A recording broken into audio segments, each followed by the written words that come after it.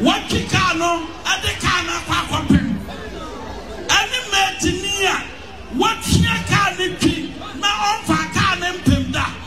Natava Bakuna the Kana when accident.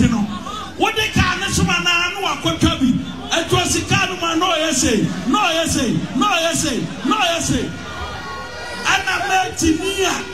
Some Tinia, dear. What you can be or Numin Sanum, and to a winning pack or one station walk. And I drive an hour, Bruno, on the Martinino, or winning a pine, one chidramoso, one chidramoso, one chidramoso. Why can't I have a fro? Why can't I have a fro?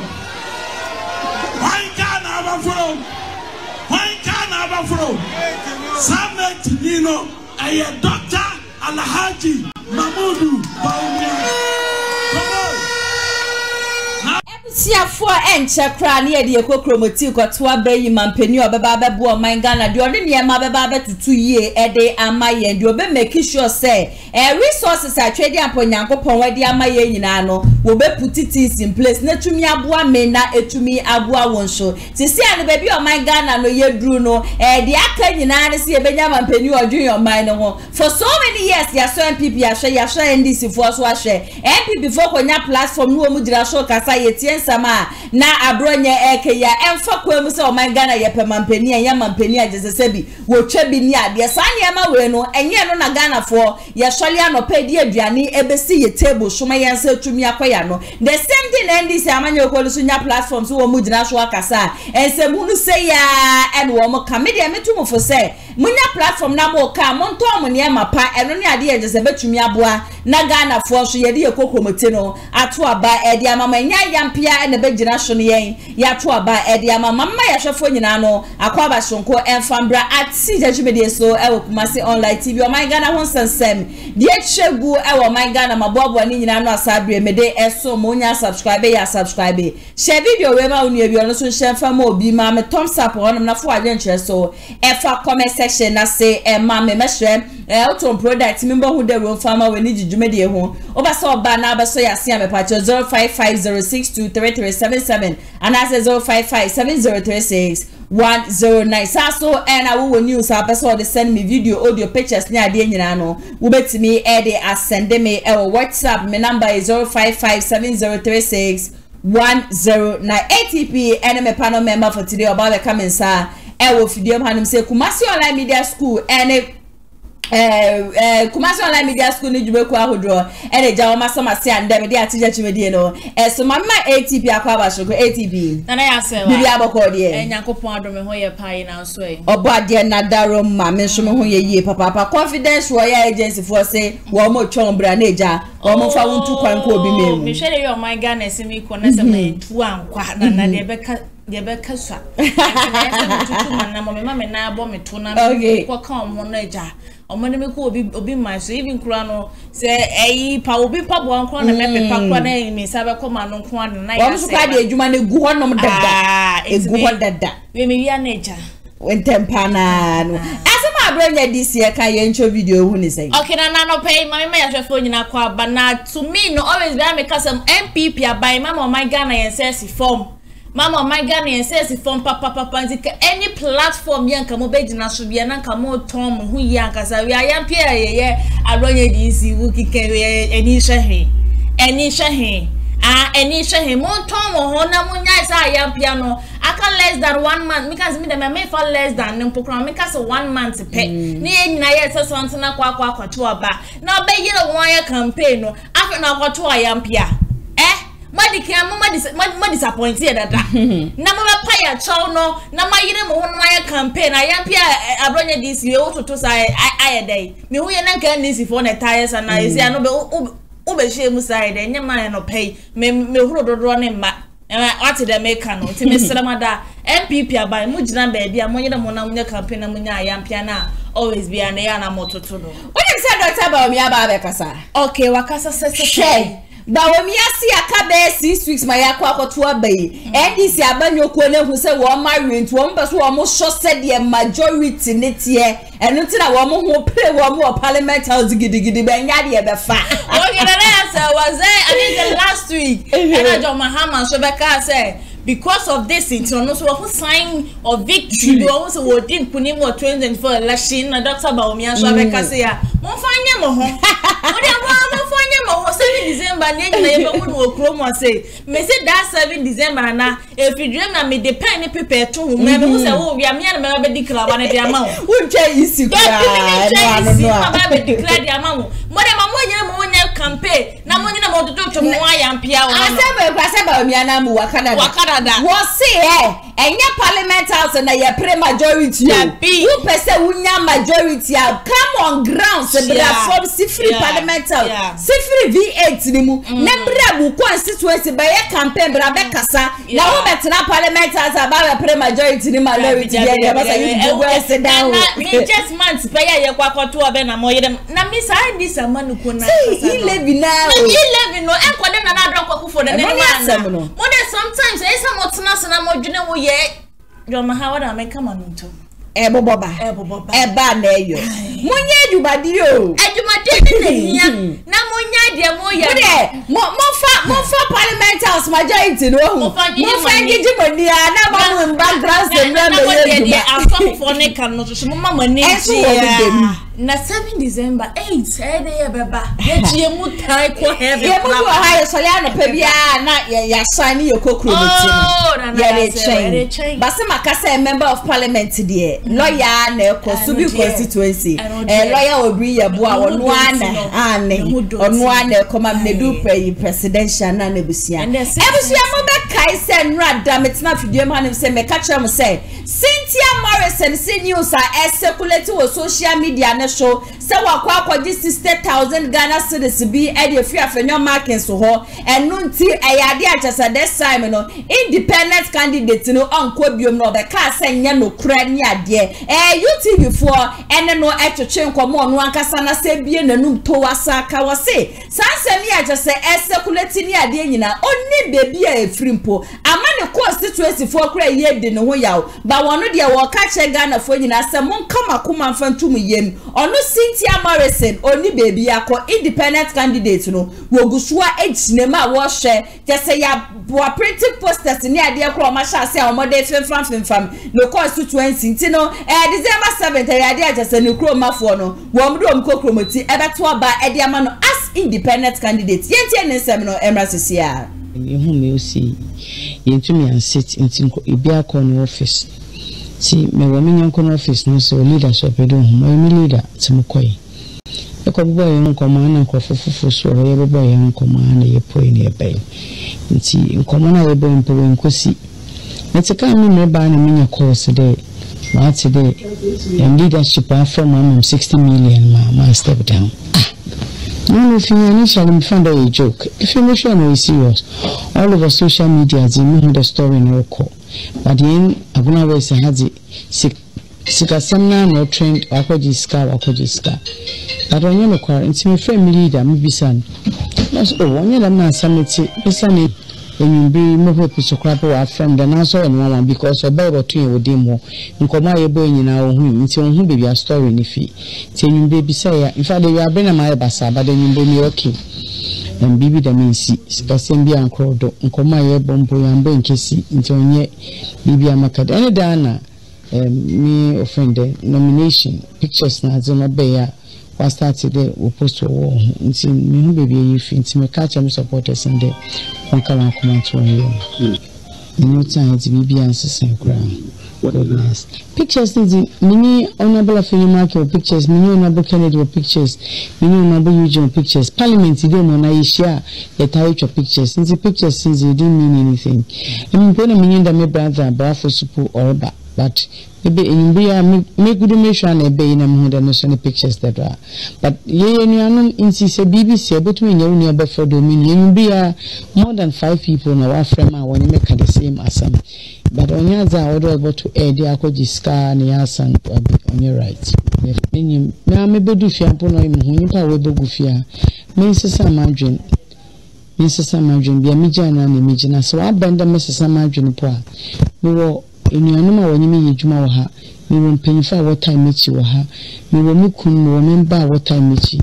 at least order me to campaign more come water say but in parliament in traffic chamber to not the master sanadrin I mean can she me kun put the musu hu no from obi sam na me so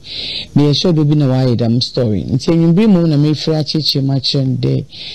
sana na dem na sam no ko nti me be me supporters we go ha ma cheche ma chen ho asisi me sure do bi ana koma to ne yam Cynthia Morrison and Yakwakoti and Sam Abano Sebasa 60 million na me from members who are conjunct no Caribbean or no cranny send call best son I dream poor I national and Crawford can who and the constituency one mark on who better train common near dear but I am a circulated picture dear. I said you'll be a share celebrity bit of salmon and I asked one of you that I am so when me jump for the knife would you could jump for the way I was again and Miss Ramo Sanya Maneko Costellina was in the Caribbean in 80 Asante Morrison should go and sit down. Oh yeah, one got to ask you. You try and try to as well as well. Ya breno. Ya Asante Morrison, ya breno. Yeah, na wujina so dia kasa. The reason why tell me jina so one, I don't know yeah no. Wanya get. So we are independent candidate. Na even kura na say we ya ba na say ye kan enti na PP amanu ko no. Wo say wo ma obi ye kra ye hia obi. Tina ho no. So where the media me won san ko tini di hu se ebe ya se na ya se wa ko jisike bi na nukre bi eni udi hu ahisi ano wonya so wonya ate ho ayi wo kenti no kwai unti Cynthia case me no ade na wa me kase me enye me ya na me boa say who ni say delegate ni ndi ni obi a no constitute for no home delegate na delegate ma kwa disk na ma kwa to abade etia na Cynthia Morrison o ma je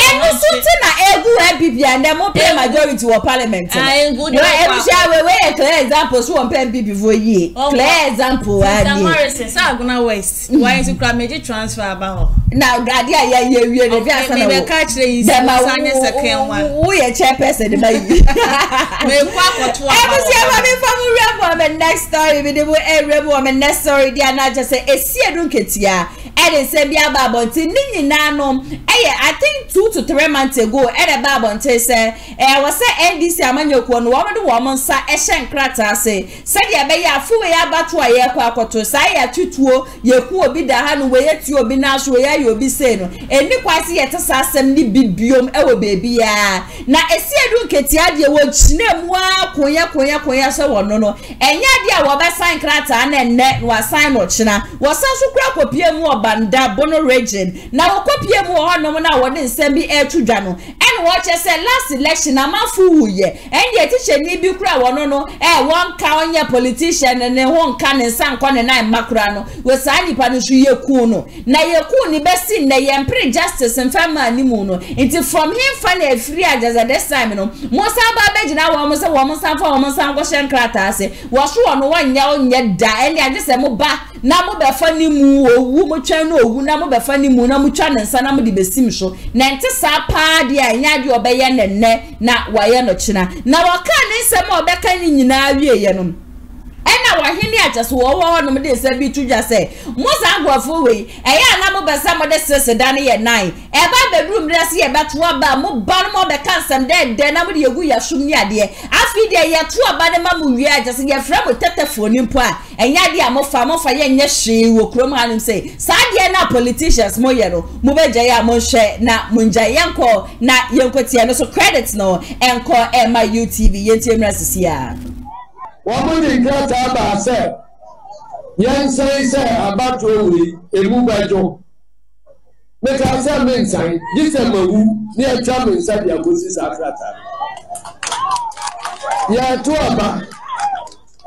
Mama Chimney Crow need teacher ni, or Yari, Mokuno. Besina abang a holy. Nancy make us say Grata say, about to a yaba betolo. Emubajo, Mesa is a cratano. Eluti abai percent Mesa is a cratano. Okori nipa oku sa branchero. Ni anfano fam na kwaiso. Na so ma hu say krata bi wo ha Mesa no masai. We dia so bi kuro bukura na yakunu a. Tabaka say e bi a family ho. We dia me di emu. Wa ba me ku mi nipa. Osi yasa kwa babi, wenza ikrata, nasa be kukumbika kwa mensa. Nanu ya tuaba. Ya tredi abetuaba. Banania Brantia Warrior College. Onwa kura mfa bato hohwe. Wako wanjiba. Ese adintira ho akinyeje. Ye bue ayi ese we oka ho. Ye yi no a yawo no sekai akunukwa. Sellers. Enti ende. Yamfa ntokwa ma. Nemmom ese montomma ye baba mu a. Nipa kura oku sellers no. Funny who need that. This is to free Ghana. And your quality said the young say, every player and other and drop. If I look at me of a bound chain, and so let me say that the number crowd friend switch off. It's a fear night. Ghana for your press has by now. It's a best lemo. Says you for 40 say, yeah, that's now. No banana, my pana, now corner said, you have an under floor. Now, Fadia, let me have said you want to grab a loop. Tell some of the place has to buy no Ghana for a guy. Oh, God, you're better me, I don't come. It's your best lemon with the I am far up to any cassette, any strategies. Oh, no more better me, I know. What can I make a look now or not? Let's run a swimmer, Papa Trauma. Let's say, the best line said. I'm slow. Emra Brabo, no credit, but better than training. Take a bear. Or man, let me up on a name. Ebusia esie dunketiano no wase shed enya dia wo mo ba besan ya sunje krata bi no mo kwa nyame ya dom na se eyi wo mo wini 2024 election a nipa je se wo mo hu 2020 no be make sure se nipa wonim sa wu no hu bia no wo mo be che no ede natum empre pi no metu Ghana fofu metu youth fofu se wo di politicians yechi na wu a at the end of the day ni se bi wu kwasie wu ye be se wo kwasie sie and next 4 years no be samba constituency ho no ma aba be ye campaign na nya asem keto wuti a ade se ya to abade ama wo mo ma wini asa na tese 2024 yi wo ma ntumi wini election ya na tese justice ne de enya de wo mo be pre e de amabusia mo be bi ekeka ba wa hene nyankopon sho ye papa nsem ne de no na aka ye be to aba wo mo ba ya hwe ye be hye bo aka se wo atu to ba ba ne ma wo mo wi a tese gbo sho ma hye nyina no enya de aba kuko mbedi so ofro so kra na woman sanso kra emfa ATP mama na ya se mama nda wa hene na sese wotimi ba wonya board etimi ka asase no edi chendi samon ba di samon ko se de bia ka cham se mo ye ba ni twitwa se mama ye number 1 mo nsan ya mama nyina mo kra ma we dada na mo nsan we nyina se kromu an yete na Hopeson na direction na kan se PP4 we obekwa akotena ye ka ne se airport o mo obi an commission me kwa akotena wo me kwa agwadi permission kwa akotena obi e no obode ne ba be free kromu ase so tu free ase wo ko obi ma sha kwa akobobeda ade na mo pass ndie sa mo pani anu ode monim dada aya atam me bia kasa fa asundie but enti someone ko since papa ni wu ye mo preach omo mo preach ayida Joma hama wone mediki aka akire wo me se wo na wuli di NDC no omo no mo tencha omo baba akupe o omo no baba akupe na be mo aba power but ye na ye wa akire ye do so che NDC members no secretary no mo kekesa no jafi ye do so che wo mo enti na ma wane na wono ne no mo nkasa no mo gu wani mo asese wuni ma na sa we ne de Obere, usabe kofi asa kwa kotene fie bi. Oh yeah. Ebusia ATV submission Edward ya bana miguso kai wo so betimi Edward Jonche afa comment section na say Edward amamunya subscribe ya neja. Wa subscribe Edward amame sanso my Ghana ho nsensem nyina no nya ne bebi a just Kumasi online GH. Me dem remu am next story dia na just blind Bulgarian nyakasa mikuduma de nyina. Waba bante ya ba betutu bi Edward amane kwekua na yanya asem ketwa. Ebia wa wunim kwekua na wono ni abranti a meka ni say 3 to 4 years ago na ukopie mu on natu abra Kennedy ohene Japan otu no husi honom say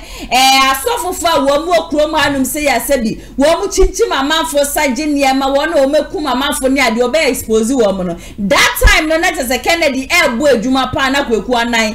na ejina ne benkum so na ende asofofo a wo mu okrom hanum say wo mu bu wo matanya enya sam ketwa but for some time now no ukopie mu kweku anan ne channel ne so asede ye wototo ayampia ni bi edemane Dr. Mahamadou Baumia ne no na blind Bulgaria na kasa no watch say ye pobi o ye very dishonest pa dia kweku anan or ye very dishonest say afi bi etwem no wo kweku anan ya na wo boji John Dramani Mahama so na ndie wa ono ani oga wono ne obi obetumi ababebu o man some years ago na wo ne sani pa na wo ne nam kan say ma ensem fata de fa John Dramani Mahama wo kan ya akoka say John Dramani Mahama kwa ne obi akwa wo na wonhwe nkola no ne ade wo se wo kama wati ase say na 2TV honom na ye pam mu free honom no enye Dr. Muhammadu Bawumia na ma ye pam ni free wo enye Dr. Muhammadu Bawumia ene ma ye pam wo kweku anan e free na 2TV eye wankasa woni ye na 2TV so kran ye baby e di kan ye pam wo free na o de o ma woni ye ankasa se wonnim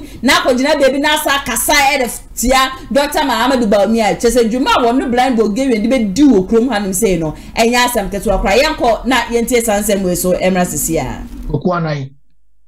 bo be ka no on the 2TV justice kweku anan na asem American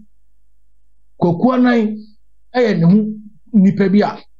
o ye dishonest on kan okre ba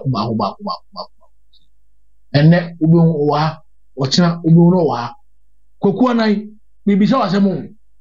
enne wo se wo ye campaign ama NDC for no maka to so mo hian wo kaya 2014 wo be ka che se John Mahama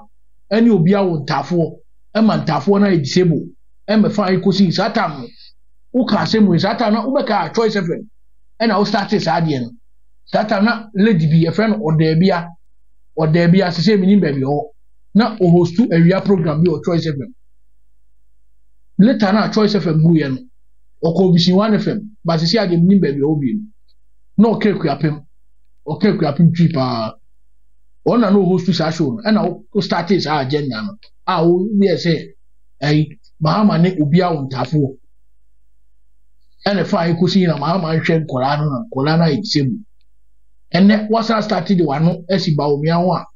masheda monitor channel no de bia udidi Bawumia tem sa anya Bawumia na ya sofo na udidi o matem kokwa nan let me tell you this something in this country mamin ka sam cheo kokwa nan obi umo obra bia yo you are the most useless human being I've ever come across umo obra bia yo adwuma be na waya ayem pam da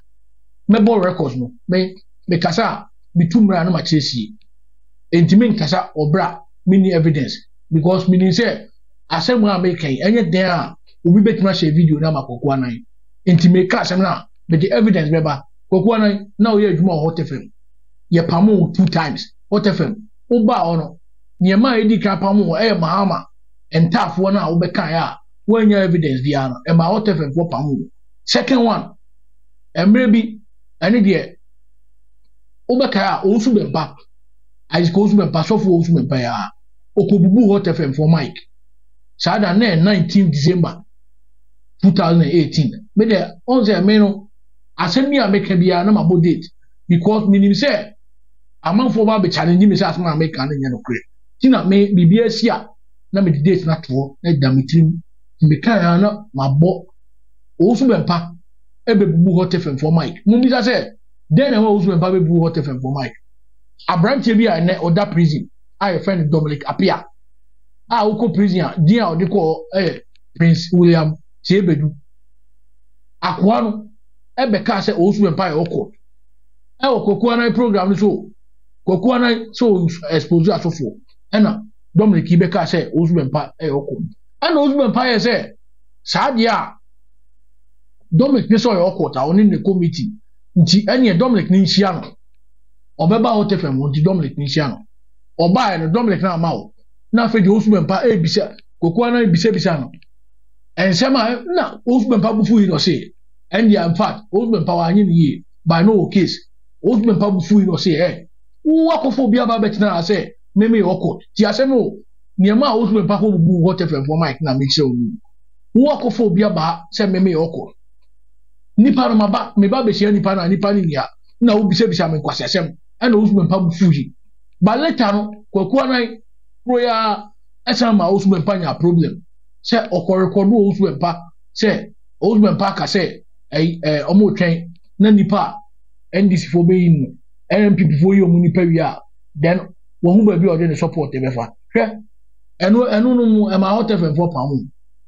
e na wo ba na 2TV also akoko anan wo se o expose asofo wo ni kene Japan but edu ba bi no na program no adane avenue for taking bribe adane blackmailing nti asofo bebre wo akoko anan akogigi omusika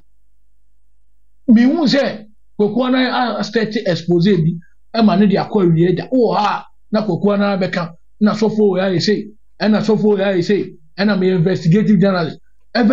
saw me who investigative journalist abai kokwa nai let me tell you where so what wa fufura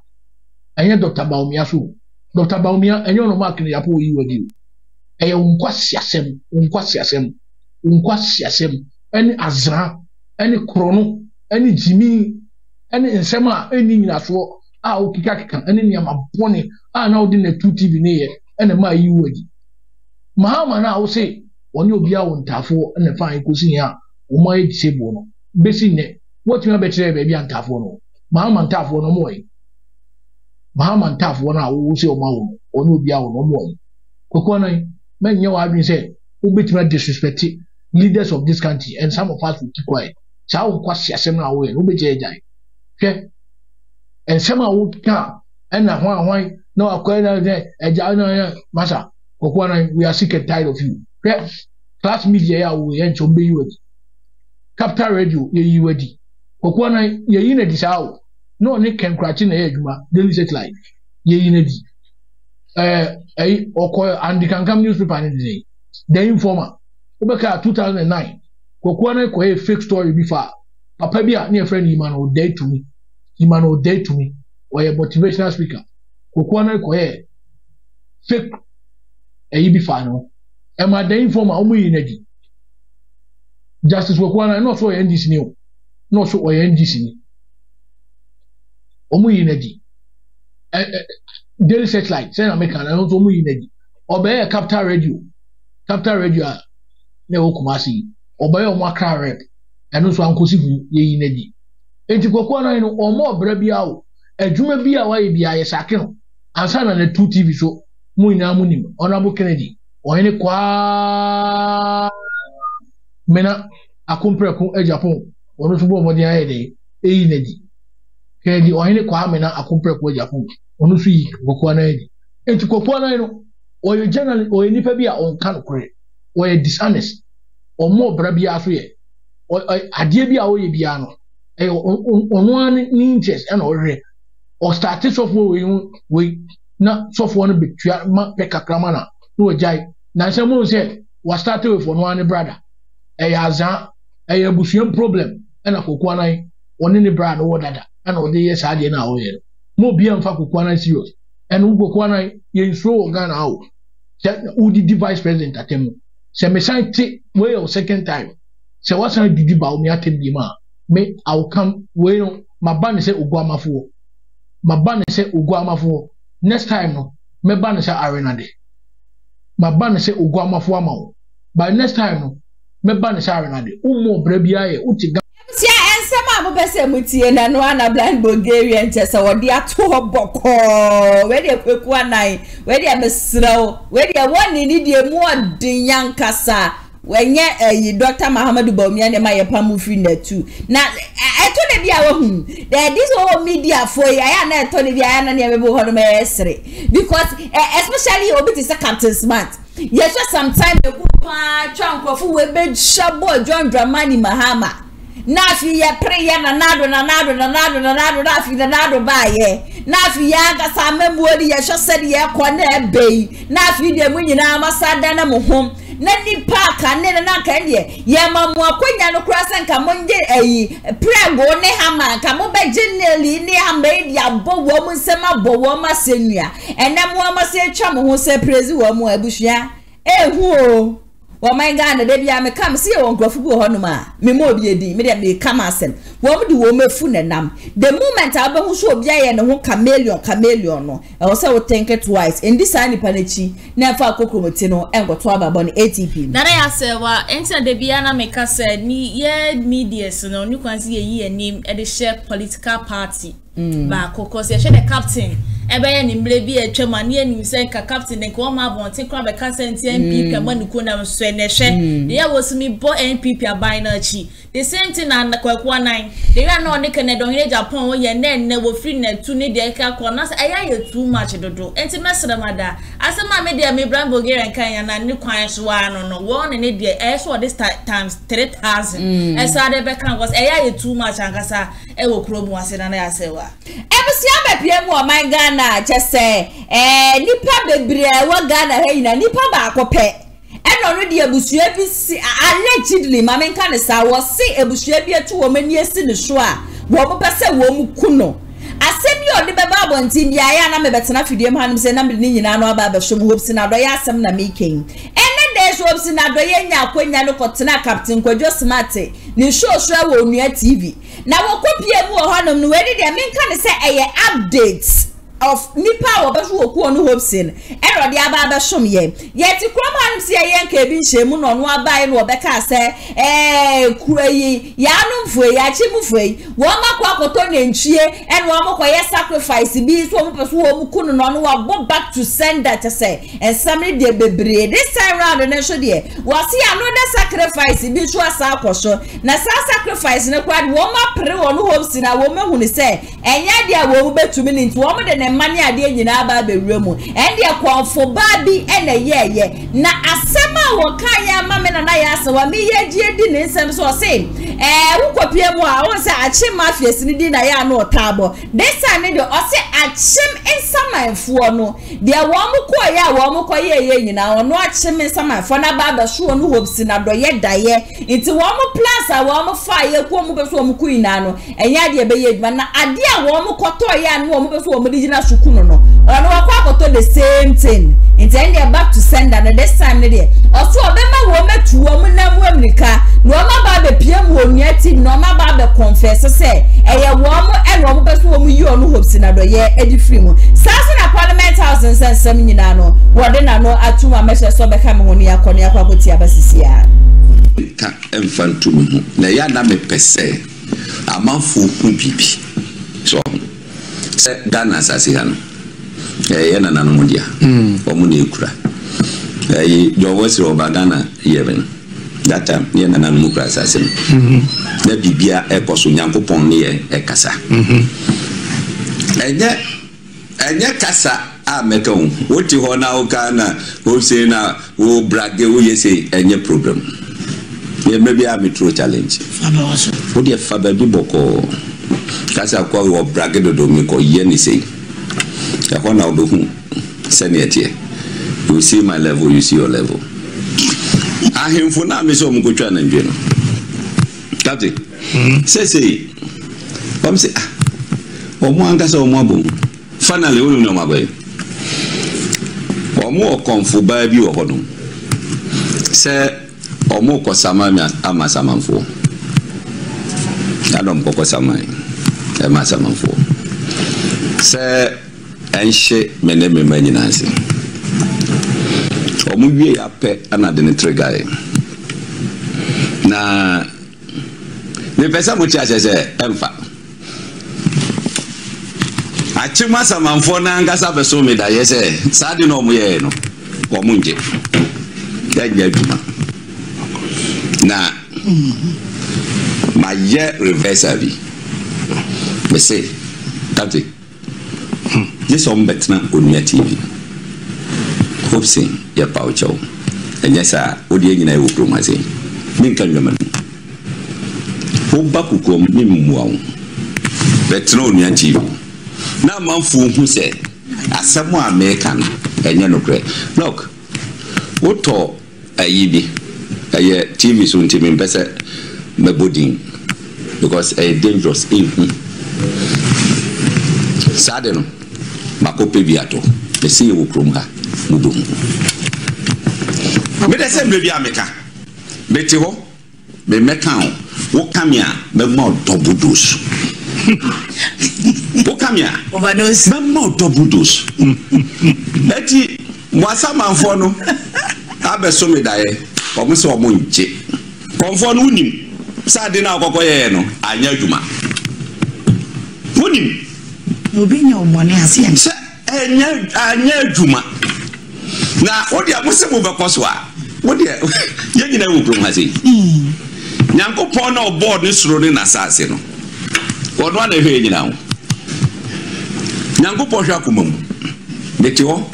me meka ho waba beka me a trigger wo se chinchina ube pesiwa look me mano ma waya omo okwa enyeyi mo yusu me mo se kwan da ho mo ye se mo ko me ho mo se kwan da ho na fe mo ko me ma ho aba enya dwuma amem se wo enya dwuma Supreme Court na Parliament assembly afafranto yente mo nka ho mo se dai me da se banka ko fa MPP constitution but when you say some we have men say Ghana for being power men never dream so I been to you when you tell me we go and get MPP constitution so you remember me member but in some way begging now as I say a kind constitution it's wrong share MPP penning for from one council of elders to the last person one more render this constitution useless oh yeah one man render useless look obia sorry sisi ati o mi support independent we mi support wo ti be nya no foko yeah one better no my ma regional officer constituency officer and sorry sisi ati o mi support sa independent we ni enhwese omo betima suspending nana they have no locus yeah so mo ye can say that some be touch na ba me kan ne say oh yeah that's what suspending sisi a no court sisi a Penyamuye court be buetiamo. Obe buetiamo. Share Article 39 of MPP Constitution. Article 3 no ekasa about membership. Any ade. Any kwaya duty ni de kai ka ho. Disciplinary procedures ni de kai ka ho. Oko Article 39 na. Also a bia ni no expulsion of a member ni ekika ka ho. Article 39 is a forfeiture of membership. Forfeiture of membership Argentina appeal market. Yes, I have page 16 of the constitution. Argentina mbajino mu ding and ye kwayi and the panokrano intent in the kai. But Captain, so kai se krumba last year. Omo se me Bobia Samoa na no him too. Boniface ya court support to Alan independent. Me birthday and no particular to 6 a.m. Here release ya saki Hopeson ya saki Bobia Samoa any other. What kind of selective justice? Na nyambo na yeso mu no. Wompenyi mu. Be say ye ni perform ye mpa ye every day. At the opposition no kwa kwhye amna. Me say omo defeat no e be ye record in this country. Everybody should mark it down. That people defeat. It will be a record for another party to beat because the one best report on one with now Article 39 what's the answer report what they have 3 nothing me we are sure some report my chingana you go so poto mama better 40% share another pay and before or mankasa frame and then akasa you have no idea some there positions but they are going to vote for language chairman thing me na make a job they just losing the position is prime minister baba ja so benya koko season kakra you better hodum but I'm telling you you see how it will go. All right, Article 39 1 a member of the party a member of the party who stands as an independent candidate against the officially elected member of the party. What you and who stands as an independent candidate against the officially elected member of the party? Sir, 2 independent candidates, whom name Abuna West. MPP or money parliamentary candidates. So whom say yeah God is saying me former friend say why me friend be me former friend protozoa wodo na stand why me former friend and dia me bomb pa say independent no by we ne awosu on dia me mpa e bono no me omi akwa mo su ma ka me to amafo me mfa se mu nsie me nye se boafo oko independent ti abase mo su ma ka me to amafo me pay the human relation ana o say nkrofo ya afale notice of pull aba mo suhum na mo me contact no mo ntwa suhum notice of pull no inside me WhatsApp sisia na me share positions no any ade so on yet no wa ye sade we now mame emfanto aso na manfo ntiase against the elected member of the party or who joins or declares his or her support for another political party or for an independent candidate when the party has sponsored a candidate in general election or by elections automatically forfeit his or her membership of the party. Automatically. What's automatic now?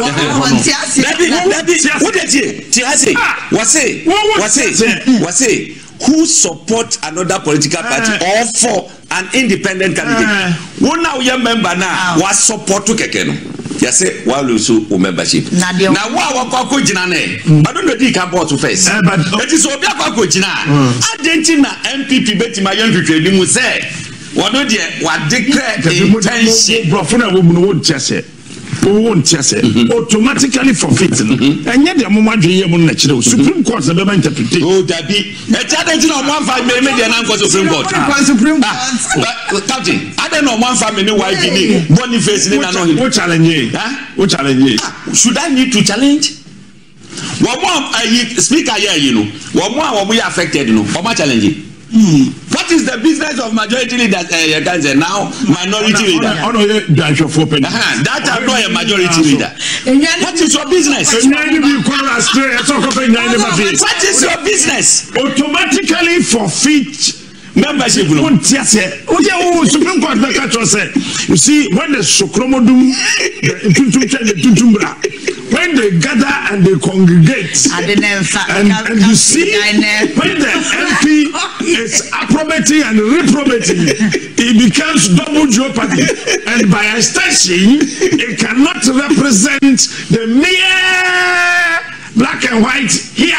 that says automatically forfeits. It is not like that. Oh yeah, people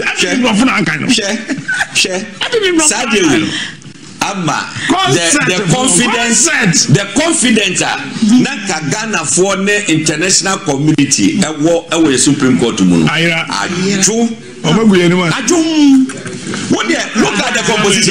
at the composition look me say there should be a law na yen couple I mean and this is Britain you got 9 members Supreme Court it's okay America they can work 3 5 7 and 9 what you say me yen this dan say me do work at it what the number omo ye be 16 and now 18 still I assign nomination pending say ye be kwa convert omo abo mo asa kwa ho na eno na say okosa buku emu a wo say for the next 20 years no they should hold Supreme Court for the next it's in this book eja mo musro say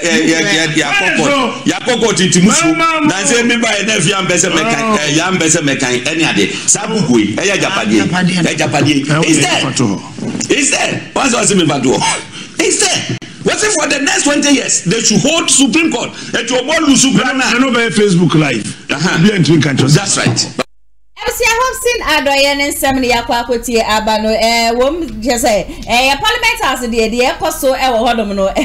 yes, MPs, Bomodianas, Womobetrombra, but they are not the one to interpret it. It's Yenjaya, and Fama Supreme Court, now Supreme Court, Sangasa, and Yen Juma. Now, aside that, should Miss Ramon, there be as a Wobstin as a debut who couldn't a yard rush to do. More of us, just a more powerful people, I want to be a baby and farmer moana. Ah, Muku homes na na just Ghana ye problem na aba for man na mesra mo pese mu ku homes na mo de munya na mo de nipa na wo boa mo ma mutumi ku obi no mo ma sa nipa na mo na ntete ngo man Ghana no niema na na mfa ne ntuma pemfemfira mesra mo why o man ne ye bre ATP me papa Hopeson we de me nka bebede na ko papa me ko kase ki kase ye abaya sakaro bi enti do mesra wo ma mo ye Hopeson sa mo jai no wate Hopeson wa bra dodo mo ye so na se wo ye na ye pe mo be kase se enti mesra mada e bia Hopeson go bia me hia no na no pay na ni se ma o keken de me pese me tuma no na reka na ma no akwanko yi mika ama de bebo wa ba de bia na akoye na ma me fa Hopeson de no ene kwa me hu na yere gifty empress me hu say empress gifty so organti interview one of the I think Adom lady na me refi ni me say tama refi tama close de ona na twetwe nkomo na obi sa na attack eba so no so because my husband is a politician attack ne de aya na eba na so ye papa say threat obi be kumu ni ade ne sira mu munya Hopeson na doye na wonya what kire mu baby a wo free what kire mu for eyes enne ne wo honom sisi ana kwa ro sin samafo na ngasa mu na abeso ne daye iti mu shrade fiti yankola brem ya kan krofi hu asama kire ya baby a ya bedru still mu shrade ya mu bese mu yini free honom want odogo bi nu abe mesra mo Hopeson obi antumi nya ne hwe obi antumi nkunu okrom ha back to send sisi ade ya mokoto e wakoto biu ye de yete ha ATP febo shoma me boza ha ya ne ye wode beto fom bia no na na ya se wode minim ya no me ba betena fidie ma nim say na me de nyina no aba be so me number is 0557036109 we ni jujumede ho oba so oba say ya so to products me ba hu de ro fama wa friend number inku ade a mejo so na me no atwetwe nkomo Kumasi online media school se braneja atwetwe fra wa ha won fan titi e pe yes wo ko school da won ko school da what a brofo won te brofo abede AF ge cry ja se ka won tumi nka won so ba atwetwe fra wa ha nim se sa won makwabere won samtwe adwuma no mu no won beto won bodu wa fan titi em 3 months pe and 100% practicals media courses awodo no and echegu wakasafoni ne forms 100 cedis we nyebe funders of Kumasi online TV ye sha kwan Kumasi squad ye ni TI a mass and edition in Freyen L0550623377 and 0557036 sasa na confidential royal agency for so be so tukwa ko bi memu ko ba adwuma dia wo mebie wo mapuma to honom edi ama obi biara wo my Ghana wo obi memu be so be fa unu ebi ni ade nyina ubeti aba be fan wo ye promotion bibi kitu ebi pe na obetu acha 3 months pe na wo mru akwa akopie country to say UK any IOM jobs available ne so na echegu nti wenye de fiansa wo ba be kona akwa akopie adwuma da bi we wo ma pa adwuma ni nyina no edi egu honom edi ama wo so kra de opeso ko school Canada Germany US ni ade a opeso wo ma homa ne nko ade ya ade a wo be wo location no ya skwa wo ni Freeman Hotel no na edi inhwe ni me ba che wo na ma ne so na da kasafoni ni frɛ na ono wo mo entwetwe enkomo editor ne MCR ya Brante Pakojo ma no executive producer Mr Daniel yebo a me tena dwam de dwumade esuba so mo medi ene na ya so ma kram nyame adoma ye besanso edihia Amafwe Kumasi online TV production yaba ne de ne yaba ye de equipment ekukudam ana ye de aba se eye camera de enam wiem de nam fom de enam ensuom ni nyina ye wo bi e wo honom a TV production yabo a hu ye pa se wo ye dwumadie bi etese wedding eye engagement and sorry ana schools se wo ye semna bi na pese betwa ko all the social media networks no so e de amaw ye ni ntotonsa na fre eye Kumasi online TV production for na yamra na ye dwumadie ne Kama fe a ebo no eda from pa the production so the sound quality video quality ni nyina e wo soro wo pese wo hu ba bia wa ye wo Kumasi eyetia media opposite one ma ana se to nsa ne frɛ wa homa true so 0550623377 Kumasi online TV production yedem